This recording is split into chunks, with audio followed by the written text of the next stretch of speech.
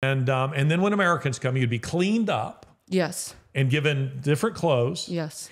And then you were told you can't say anything and you had to act like everything was good. And the moment you leave, all that stuff disappears. Yes. Yeah, see, this is what the Russians call a Potemkin village. This is very common. And this is what's happening with these children. And as Sasha points out, those children who were brave enough to try to say to those people, help us, these evil things are happening to us, they shut those kids away. You know, I've spent my career taking on some of the cultural baddies, you know, some of the most prominent intellectuals in the world, some of them in public debate, some of them behind the scenes. And I've come to realize that ideas define everything that we do. With an academic degree, you're trained to be a researcher and writer to the point that it's annoying. I mean, but I'm grateful for it. I'm not talking about books I've not read. I'm not talking about papers I've not read. Whether I agree with them or not actually isn't the point. There are quite a few books that I would read that I would say are actually evil books. Donald Trump, when he was in a divorce with his first wife, she said he has a copy of Mein Kampf next to his bed. I wish more people did. If the German people had bothered to read that book rather than just have it on their shelf, we might have avoided the Holocaust.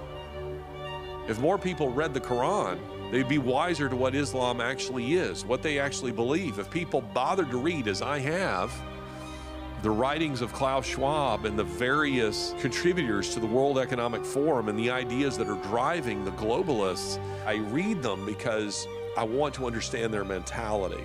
I cut out the middleman. I go straight to the ideology. Everything in your life is being defined by either your ideas or the ideas of the people around you. And each episode, we're going to be digging into a different idea that appears in the culture. This is Ideas Have Consequences with me, Larry Alex Taunton. Welcome to a special episode of Ideas Have Consequences. You know, this is a real thrill for me today. We're not a real interview-driven podcast, but it's very special for me today to have as my first guest on the podcast my daughter, Sasha. How are you, Sasha? I'm doing well.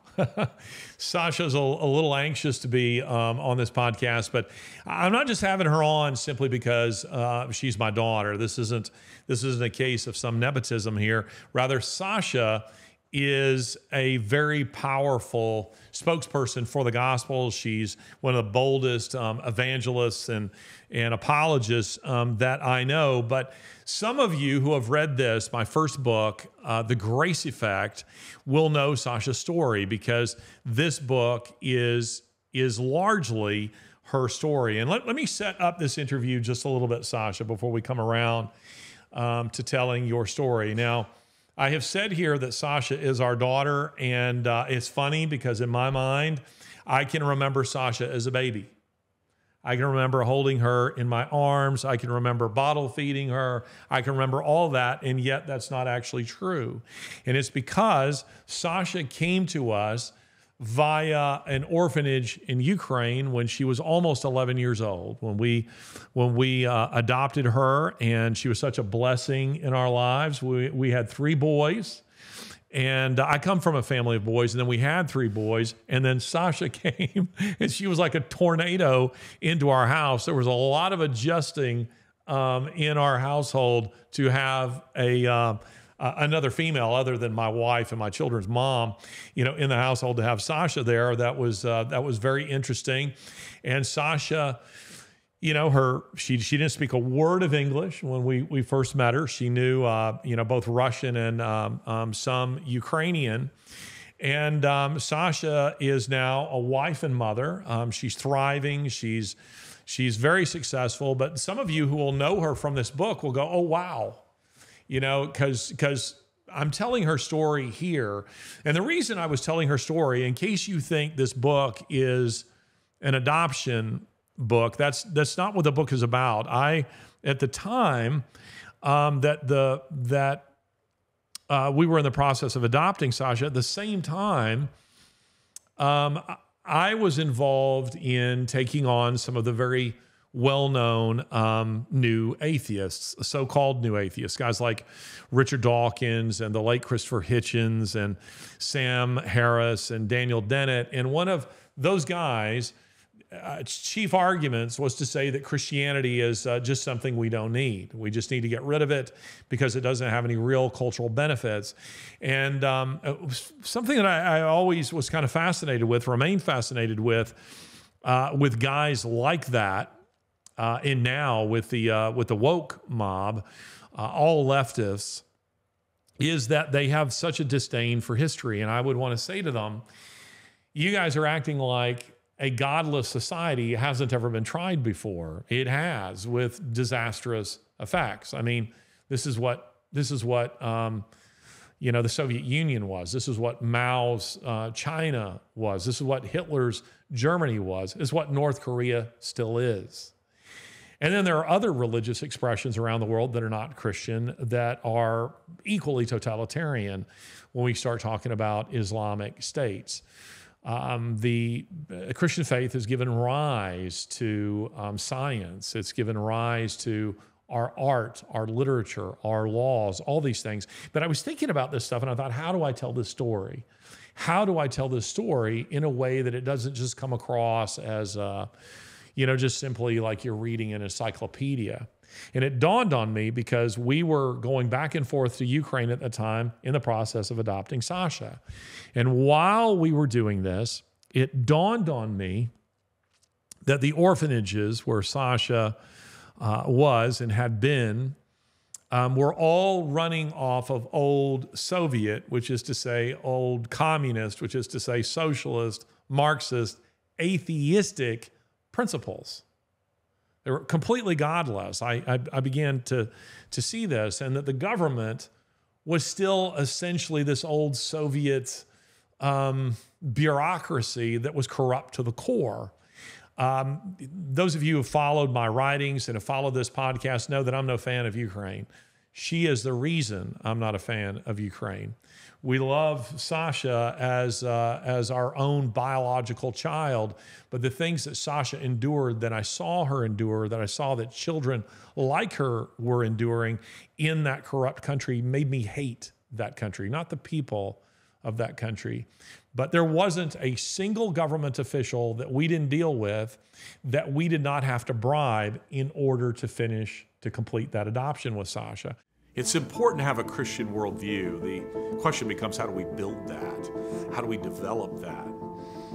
Oftentimes we have Bible teachers who are very faithful in teaching Scripture, but don't ever quite make the connection with the outside world. Other times we have Bible teachers who don't really want to touch certain topics because they're just seen to be too toxic.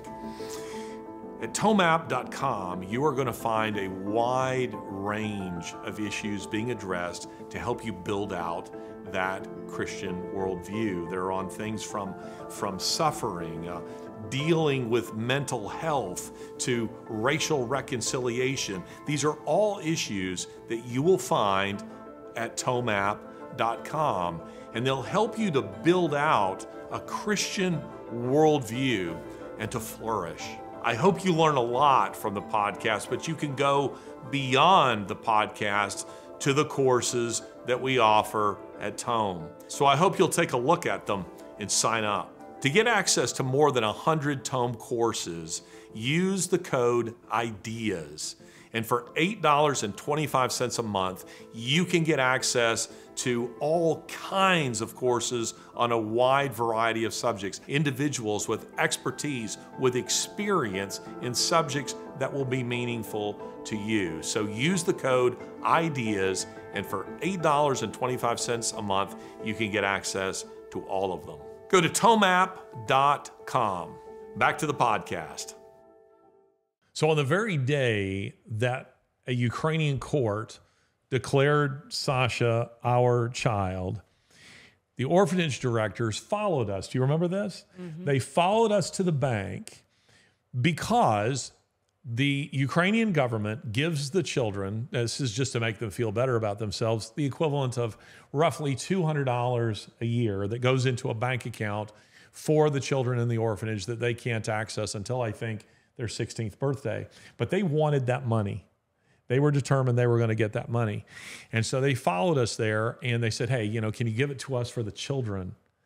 For the children. And we thought, we need to do this. This is Sasha's money, but we need to give them this money because we're not out of the country yet. And so if this is what is going to make them happy, I think it was a little more than $200. I think it came to, $1,500 to $2,000, something to that effect. And so I now, as her guardian with you, we go to the bank, we fill out the forms. The bank teller gives us the money in cash. We turn right around. We just hand it to them when they disappear. We don't see them again. So when I tell you that there are no good guys in this war in Ukraine, maybe the United States the least of all, I've spent a lot of time in Ukraine. I've spent a lot of time in Russia. I assure you they are both equally corrupt. And this is part of the story that I'm telling in The Grace Effect. But that story I'm telling with Sasha as really the vehicle to tell the story, because it dawned on me that the way to help people understand the dangers of socialism and everything that comes with it, the way to tell that is by giving them a flesh and blood example of what a life looks like that is graceless, that is in a society that hasn't really been significantly touched by the gospel, and a society that has been significantly touched by the gospel, that is the United States. That is to say, human nature in the United States is no different than it is in Ukraine or Russia or anywhere else. So how do we account for the differences? Well, the differences have to do with the fact that the gospel has significantly penetrated one of those countries and it hasn't the others. So I thought while Sasha was visiting with us, she's brought our lovely little granddaughter here to see us, that it would be great to have her on the podcast to tell a little bit of her story. So Sasha,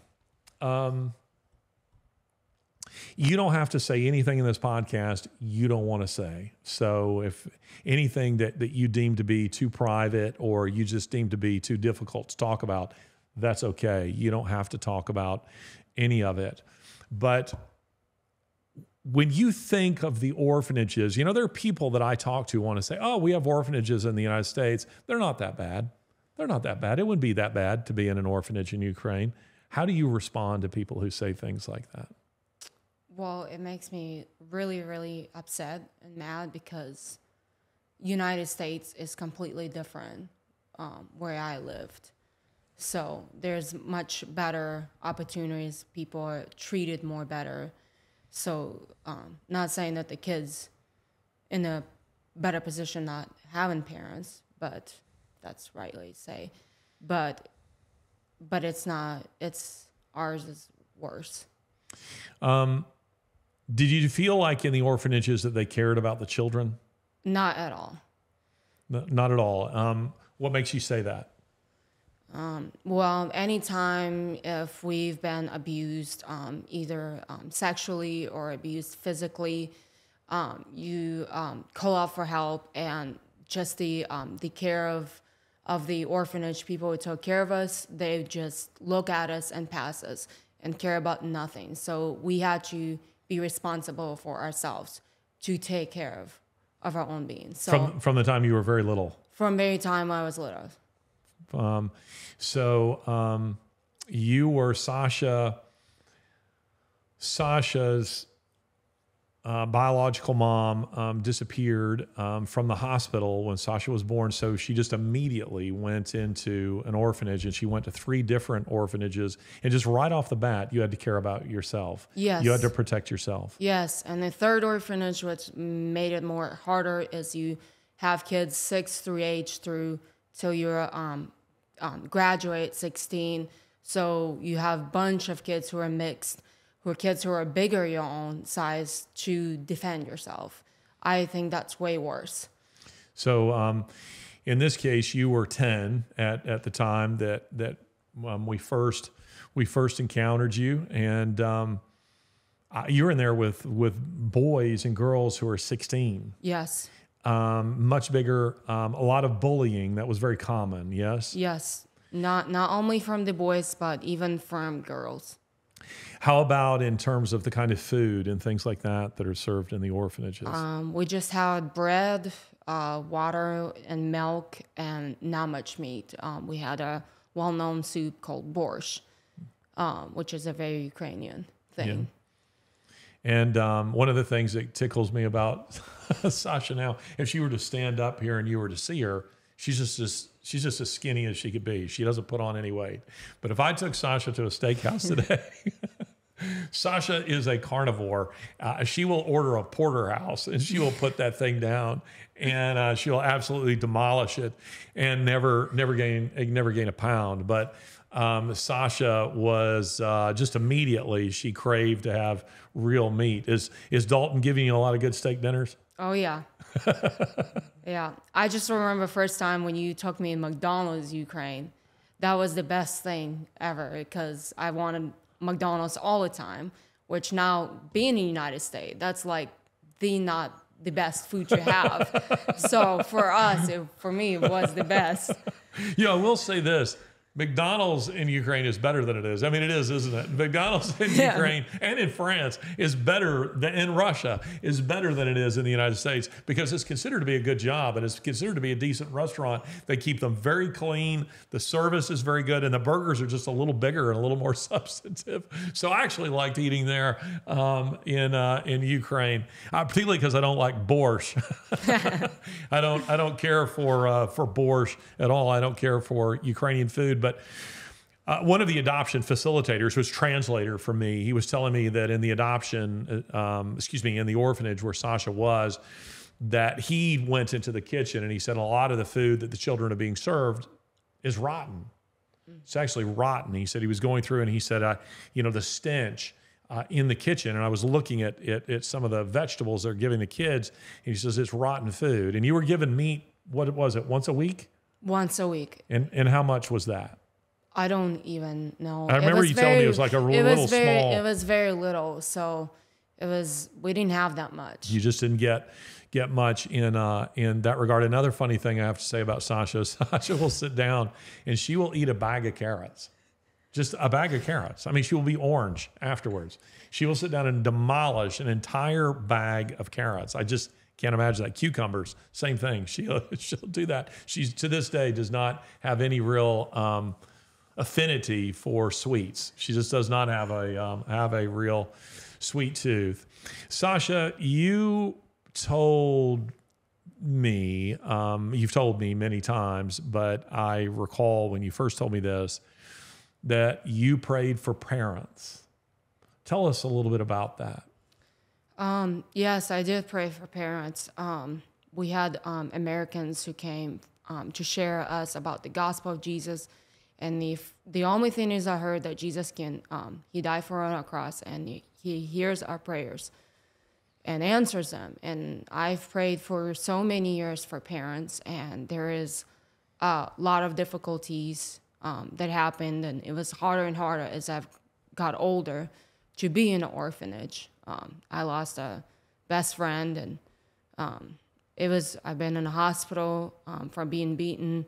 So it was very, very hard. I felt like life was empty, but at the same time, I felt there was something more better to life than just wickedness or just loneliness in this life.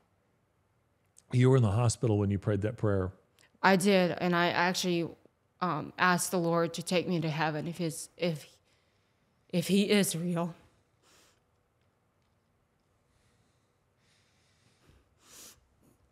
Or I was thinking about committing suicide.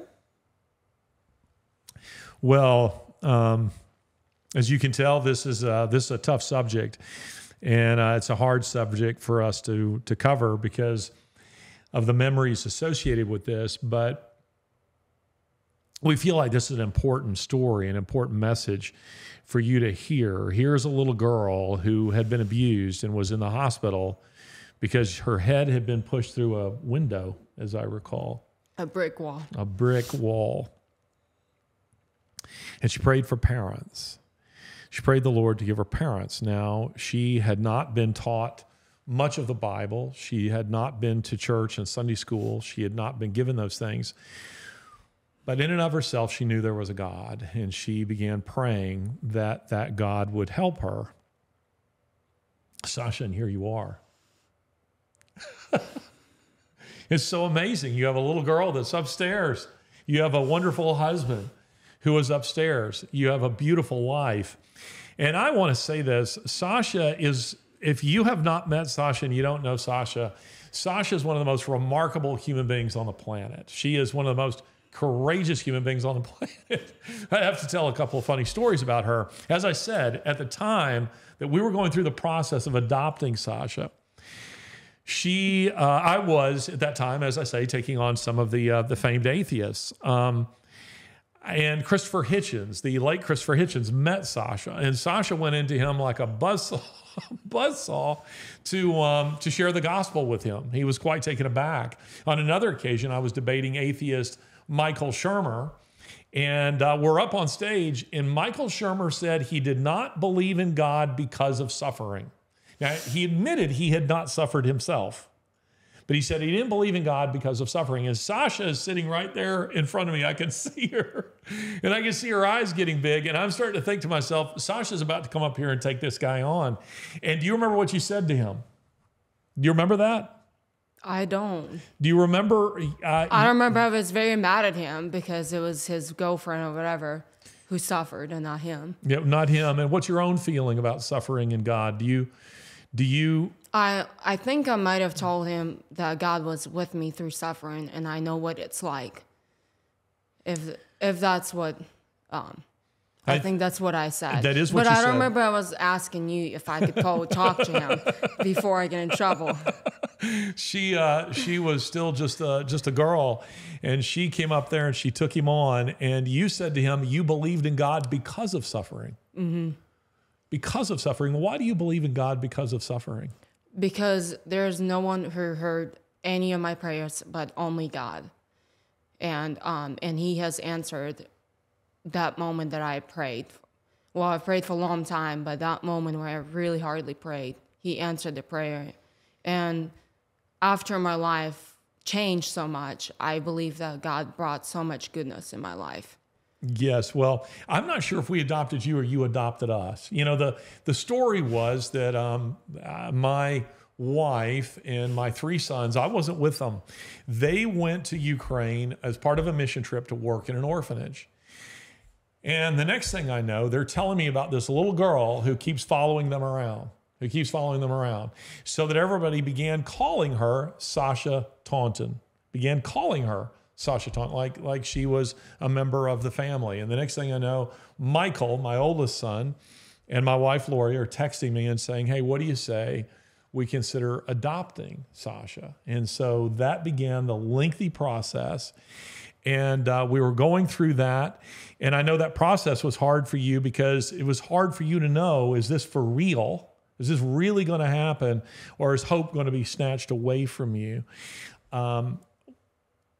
It felt like some of the orphanage directors did not want you to be adopted. Was that your feeling? Yes. Why? Why wouldn't they want you to be adopted? Well, because they make money off of you if you're not being adopted. And not only that, but so they get paid per child. Yes. In the orphanage. Yes. Gotcha. So they'll have nothing else to do. I mean, they're doing nothing and they're getting this money for free, basically.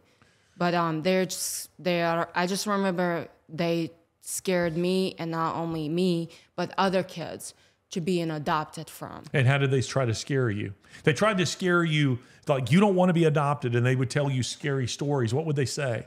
They would say that Americans eat kids and sell each body parts of, and they would treat you like a slave when you're getting adopted. And if you will, there's no way out for you. You're stuck with them. Yeah, go ahead. And I of course, I didn't believe in them because I saw Michael and Zach and my mom, my family, and I knew there was so much goodness in them. You knew we didn't eat them. Yes. One of the boldest things I have ever seen in my life, one of the bravest things I've ever seen in my life. In fact, braver than I just saw on Twitter an African elephant charging a guy, and the man stood his ground. He didn't move, and he just put his hand up, and the elephant stopped. Braver than that was that the day we appeared in court, you have to go before a judge in Ukraine and in Russia or wherever you're adopting from, and the judge rules on whether or not you can adopt the child. And we got a call the day before we were supposed to meet with the judge. And the call said, tomorrow the Ukrainian translator calls me and says, judge says she can't meet with you. I said, what do you mean she can't meet with us? This has been scheduled for 6 weeks or whatever it was. Yeah, something's come up. I said, but we're scheduled to fly out tomorrow. We're scheduled to, we have this court case, we adopt Sasha, and then we're going to get on a plane and fly to America. She can't meet with you. Well, she could for $1,500. And I'm like, yep. It's par for the course. So we had to come up with another $1,500 that went to the judge.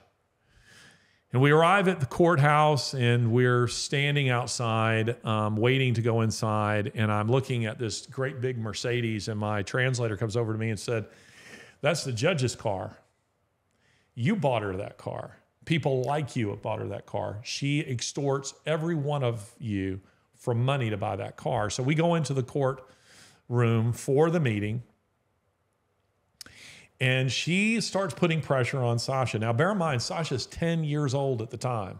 She barely knows us. She spent time with us in our apartment a little bit, time with us over the course of about 2 months in the orphanage when we were allowed to come and visit her there. But she doesn't really know us yet. And she doesn't speak English, so she can't really understand us. So it's mostly through signing and, using gestures and, like charades, trying to communicate with her. And the judge says to her, I'm hearing this all through translation. She has Sasha stand up. Sasha stands up. And she says to her, you do know you're going to a country where they don't speak Russian, don't you? And Sasha says, da. She says, you do know that you won't see your friends again, don't you? Sasha says, da, yes, in Russian. She says, you do know that you can't ever come back, da. And she keeps saying all these very leading questions, trying to get her to say she doesn't want to be adopted. And Sasha, bold as brass, she stands there, 10-year-old little girl, facing this judge all by herself, and she just says, da, da, da, da. And the judge says, do you want to be adopted? And she says, da. Which was frustrating, actually, because I'm like, I'm ready to pack my bags and go. Yes. So she's like, I'm out of here. I'm ready to get out of this. Yeah. It was pretty amazing, and it was one of the most courageous things I've ever seen in my life.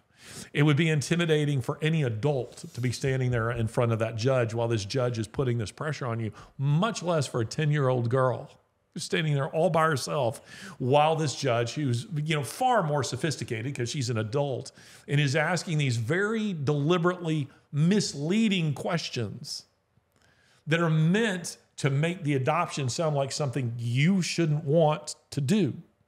And she's trying to get you to say no. No, I don't want to be adopted. In which case she'd have turned to us and said, well, I'm sorry, she don't want to be adopted. She loves Ukraine. She wants to stay here in the orphanage. But you didn't do that. Do you remember that? Yes. And sadly, there's kids who've been, got scared and never been adopted. And they could have had their life so much better, but they didn't. I don't think I've ever asked you this question, but how did you find the courage to just keep saying yes? I was just excited. I think really, like I said, I was ready to pack my bags and go because I knew there was opportunity so much better for me that God has given me, and I'm not taking that away from me. And I just, y'all the first people when Zach and Chris and Michael came, My sons, our sons, her brothers. my brothers, I just felt the first time really loved from being loved. And so I had no fear taking that chance. And I'm really, really glad that I took it. Well, I can't imagine my life if you hadn't taken it. Your brothers can't imagine their lives if you hadn't have taken it. Your mother can't imagine her life if you hadn't have taken it. Dalton can't imagine, her husband, my son-in-law, cannot imagine his life if you hadn't taken it. And certainly Abby Kate couldn't either. What I thought was very funny was Sasha still didn't have a real concept of family, and she didn't have a concept of a home. So you probably know where I'm going with this. So we arrived, we flew from Kyiv, Ukraine into Paris, and we had a layover in Paris.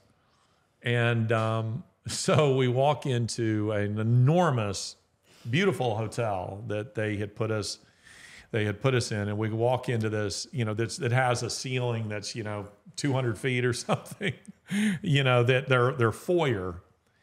And Sasha walks in and she goes, Doma, which in Russian is home. Like, is this your house? Like, wow, this is some sweet digs you got here.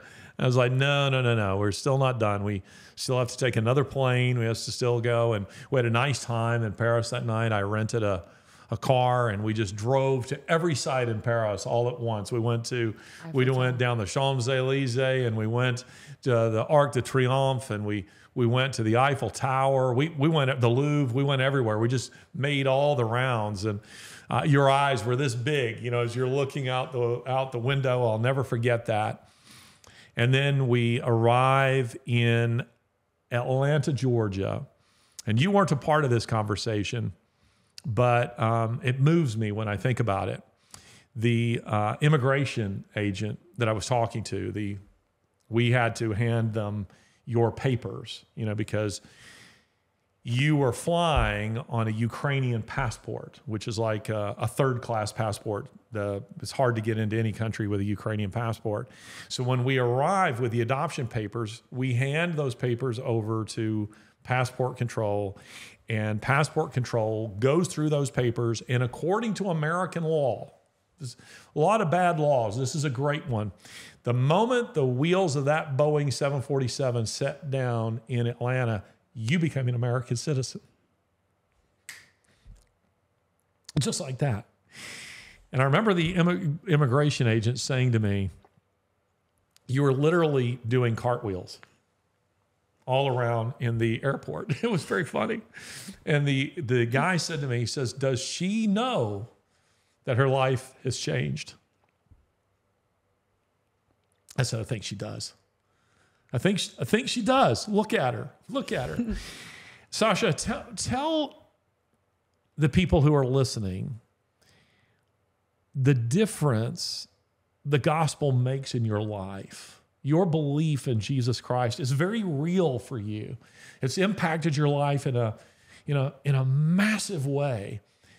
Tell us a little bit about your faith in Jesus Christ, why you believe, and how it's changed your life.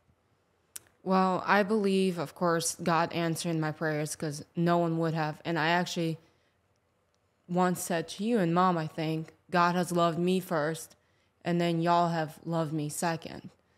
And that is completely true. It's hard for him to imagine. Now I'm adopted in your family. Now you feel like a family to me. But it's still hard. It's still hard to just think that God has adopted all of us in his family before we were even. So we're all chosen. We're not mistakes. Yes.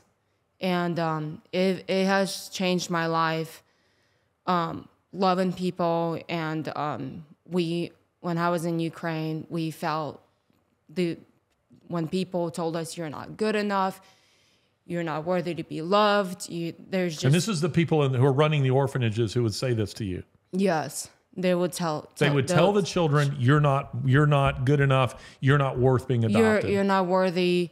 Your mom let you go because she just that 'Cause you're a didn't bad want person. it because you didn't want it. I'm a bad person. And that was super hard.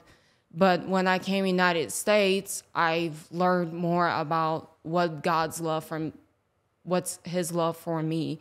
It meant to me huge how much he loves me and how much I have worth in my life. And I want kids, for so many kids, to share that God loves them and unconditionally, and he cares about each one of them, and he will repay those who have hurt those kids. Yes.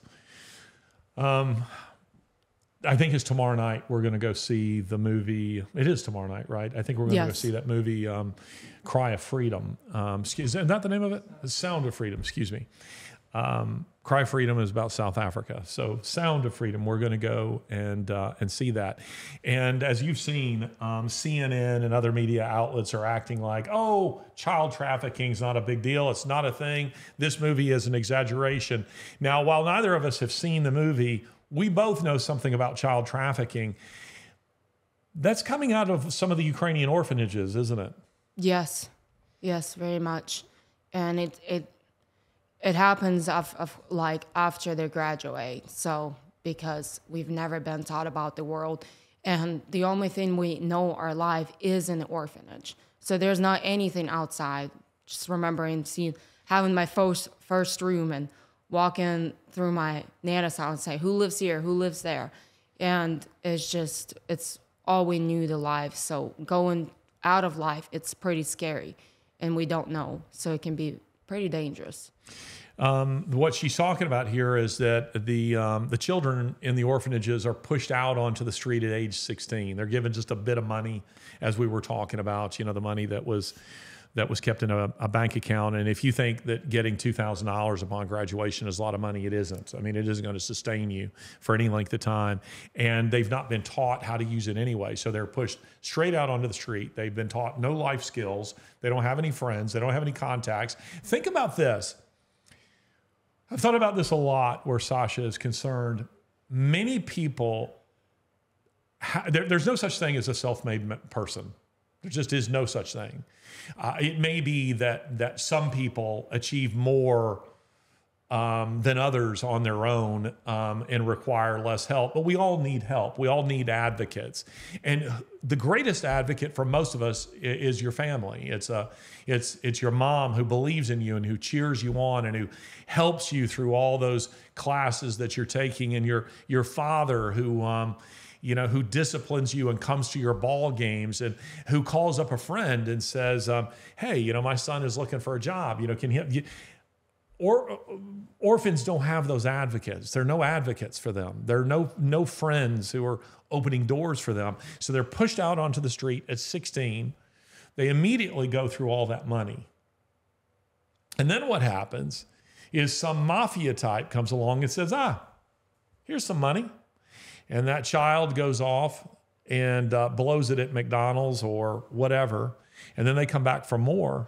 But I want to go back. Yeah, go ahead. Not only it's outside but it's even inside of the orphanage. Okay, well, explain that. Where there's adults who abuse kids sexually, and not only that, but physically too, in the orphanage. So and that's common. That's very common. Yes. Are they people who work at the orphanage? Yes.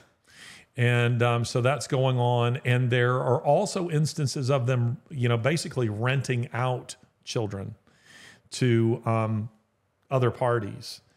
You don't have to go into it because I know it's painful, but you touched on your friend who you lost, and who was a child who disappeared from the orphanage and was found dead. Yes. And we speculate that there was some kind of trafficking thing involved in that instance, where a child is, in some cases, we know that the orphanage is, an orphanage director, a worker in the orphanage, finds out that there's somebody out there who has some money who wants little boys. They just rent them out. You can have them for a night for $200. And the little friend that she's talking about was found dead. And you were never really told why, isn't that true? No, and I've never seen a shot. Never seen her. Yes. Child was shot. Yes. Yes. And So these things go on very regularly in the orphanages. Yes, and not only that, but when actually my family now, when they were visiting, they locked some kids up who are going to say what's going on, but they locked those kids. So, and of course, the people who travel from America, they don't know where to look. So they won't. And we have to pretend that everything's okay. They treated us well. They dress us up nicely. They give us good. When there's an inspection of the orphanage? Yes. Like when an American group is coming? Yes. And when y'all come, they dress us up. They give us clothes. And we have to act like everything's okay. And it's not. And if we have something to say, we're going to be punished really badly. If you say it.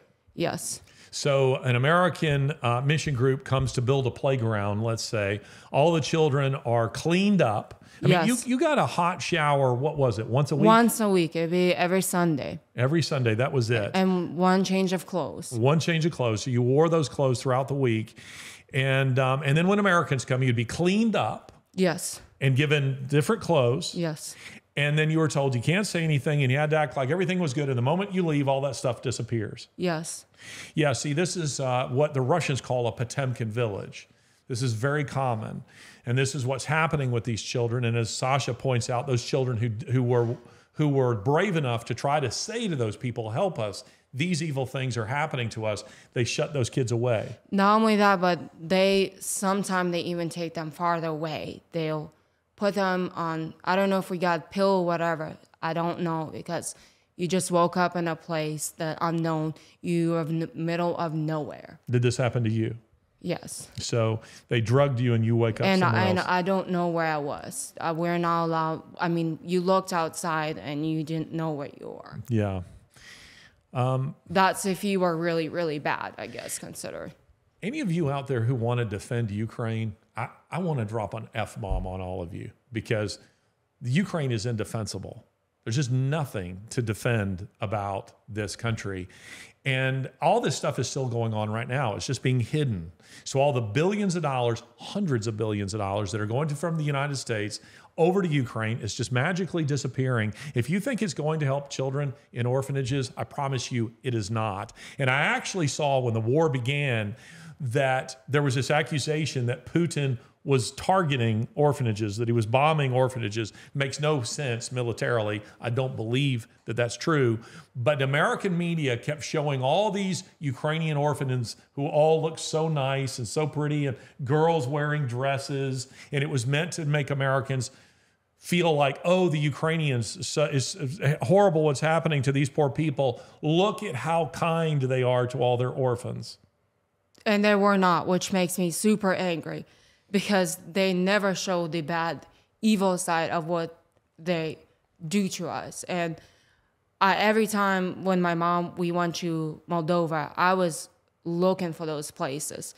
And of course, they were super mad, but I didn't care about it. That's when you went with Sasha and my wife Lori, when they went to work in orphanages in Moldova as part of a mission trip. You went there and shared your testimonial with people there. And that was very inspiring to them because they understood.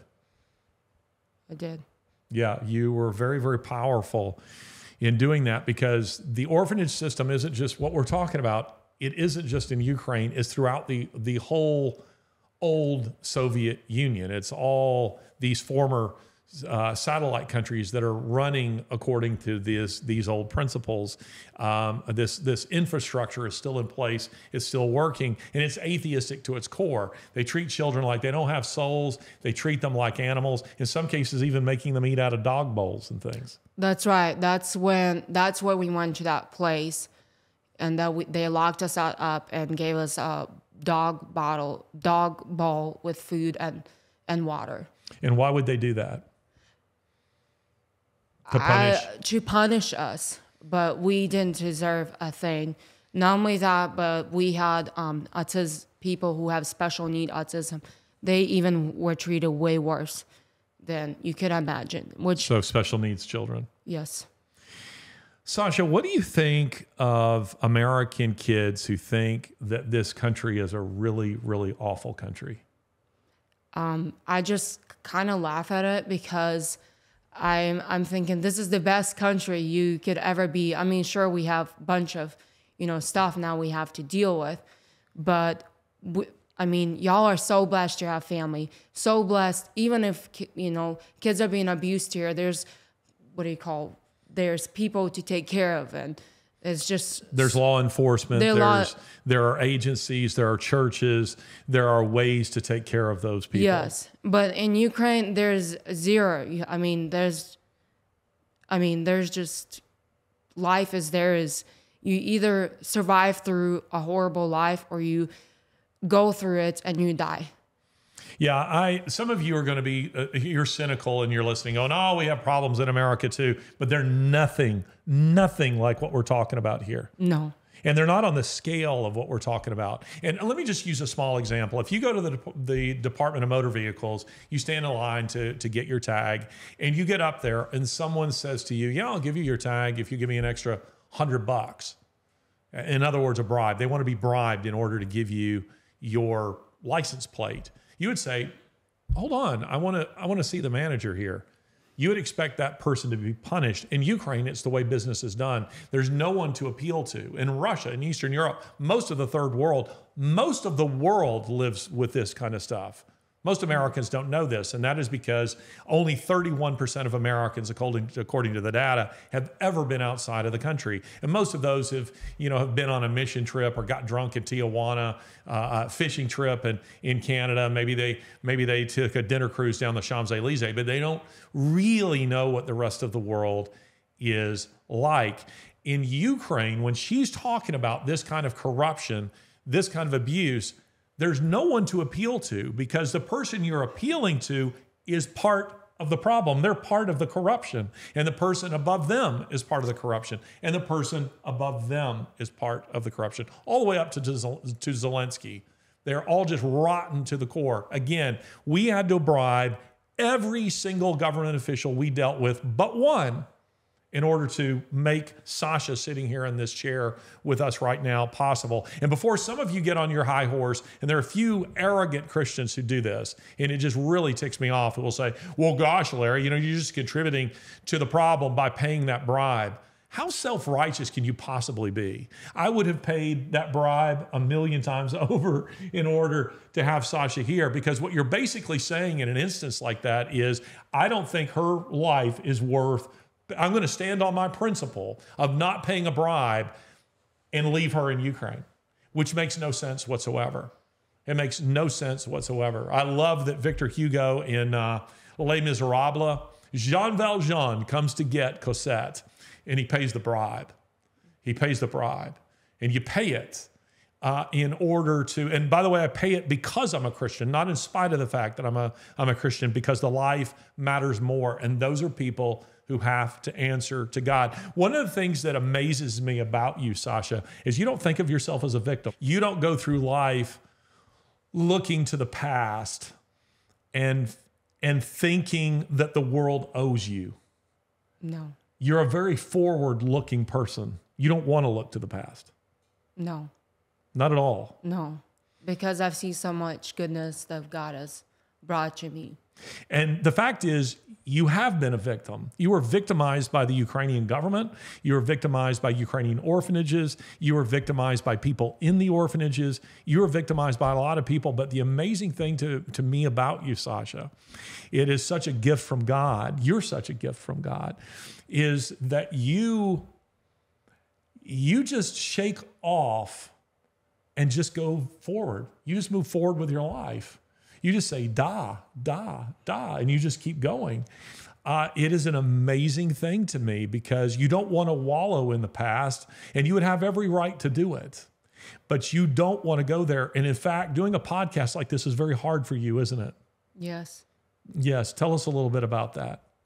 Well, anytime I talk about my story, there's always a price. Yes. And I get bad dreams and all that, but I feel like God has given me the story, and it's his story to share. It's not my story. It's his. And we all have a story to share. And God has been so good in my life. And and blesses me everything with Abigail and my daughter. And I don't deserve those things, but God just keeps pouring on us. Sasha, you're a blessing to all of us. You're a great blessing to all of us because you're such an amazing human being. You know, it's interesting. Sasha, like any little girl, when she first came to the United States, became a part of her family. There are mean girls here too, aren't there? Yes. Yes, there are. And there were some mean girls at church and other places that you would encounter that did not want to, you know, who would say, well, she talks a little funny. Well, English isn't her first language. She learned English at the age of 11. That's when she started learning English. And so, of course, she has an accent, or who thought she was a little different. And of course, she is different. But I have always thought on that's God's blessing, because Sasha, you are different. And it's because you're different that you are such a blessing to so many people, because you're just one of the most remarkable human beings that I have ever met. And you're God's special messenger into the world to share his grace, to share his mercy, to share his gospel of salvation, because you're such a powerful advocate for it, because you believe it with all your heart. Yes, you do. I know that you do.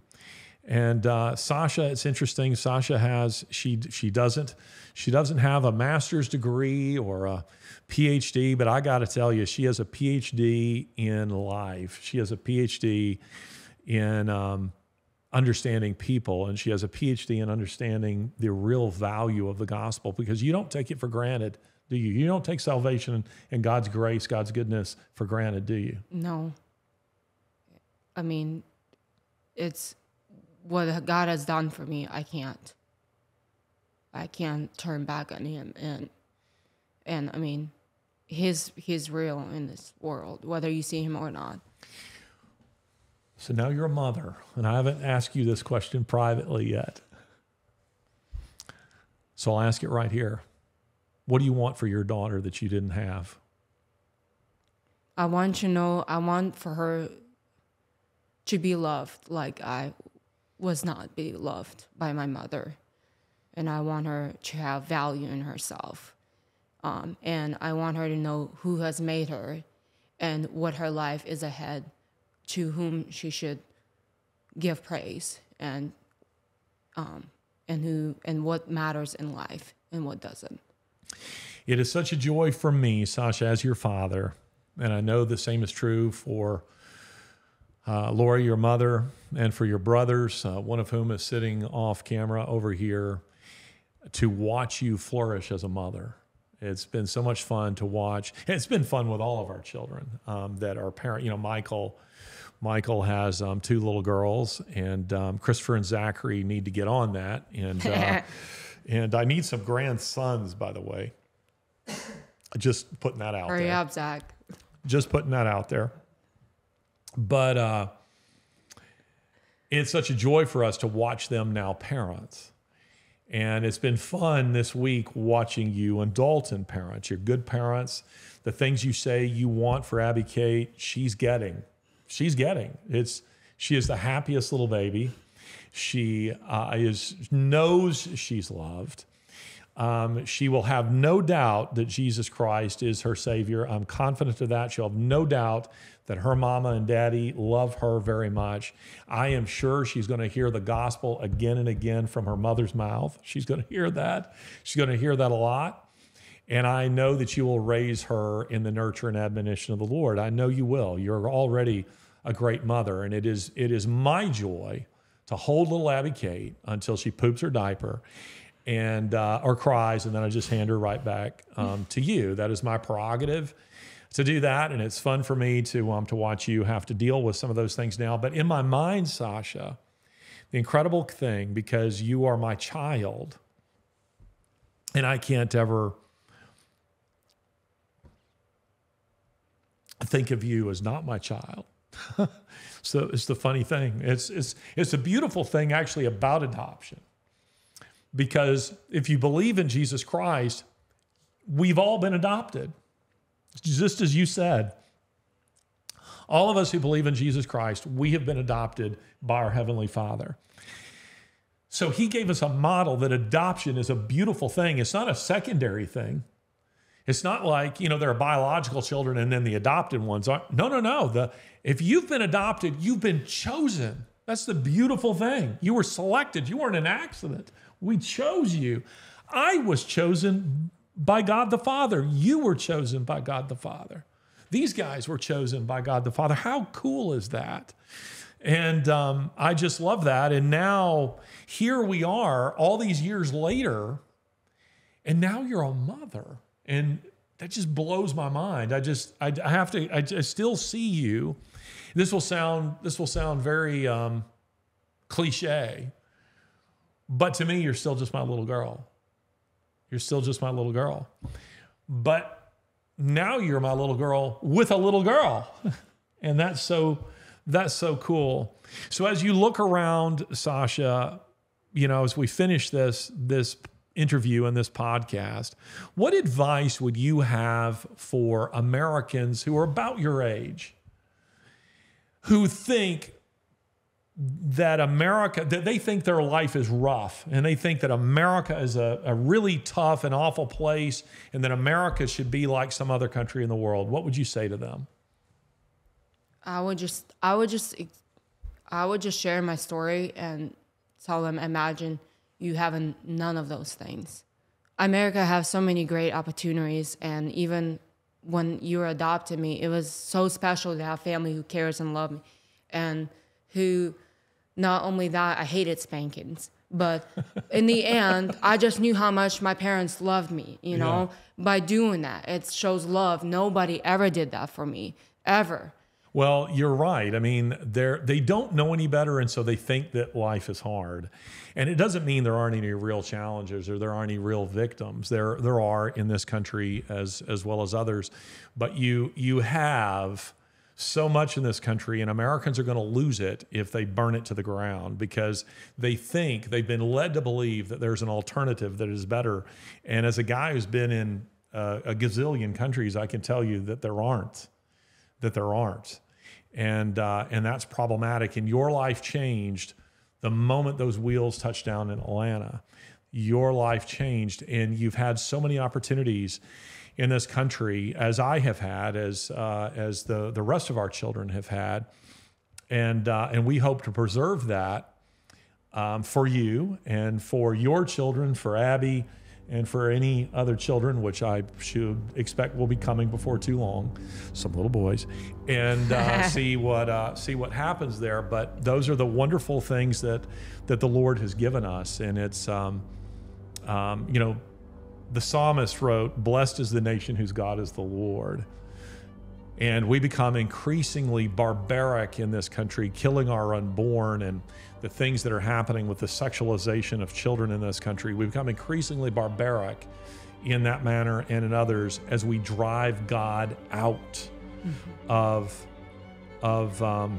public life and out of our personal lives. So, in closing, what would be the last thing you would want to say to the people who are listening?